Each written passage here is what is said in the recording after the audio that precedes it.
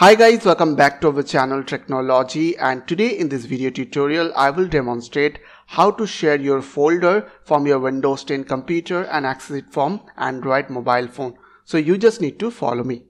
So first of all, you just need to right click on that folder which you want to share, and after that go to properties, and here you will get one sharing option. So click over there.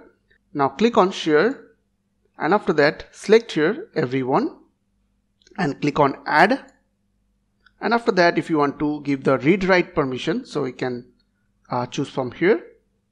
After that click on OK and then click on done. After done, click on advanced sharing, and now on the permissions you have to click over there and make sure that you have give full control from here, and from here you have to select everyone and make sure that you have give all the control, and after that click on OK. After that, close this window. Now right click on your network and internet settings. Go to network and sharing center. After that, from your left side you will get one option is called change advanced sharing settings. And now you have to click on all network. And from here you have to turn on this option. Make sure that you have turned on this option which is turn on sharing, so anyone with the network access can read and write. After that, make sure that you have also checked this option which is turn off password protection.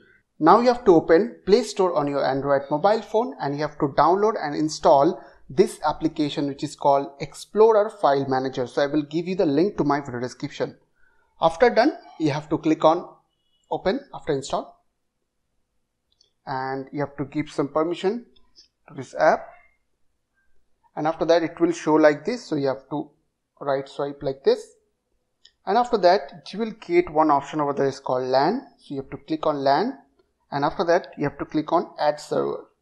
Okay, after click on add server, you have to click on add server once again, and here on the label you have to put your label name. You can put anything. I will put over there Tricknology. And after that, on the server you have to put your computer IP address.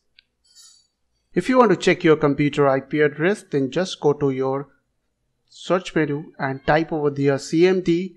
Now click on command prompt, and after that you here to type IP config command, and after that you have to press enter, and you will get all your IP address over there. So in my case it is my main LAN card which is Ethernet adapted Ethernet, and here is my IP address. As you can see, IPv4 address. So you need to put this IP address to your app. Now you have to put your IP address, your computer IP address over there. So in my case it is 192.168.0.141, and you don't need to put any path over there as of now. And username, you have to put your computer username and your computer password. Okay, after put all the details over there, you have to click on test, and now you have to click on save.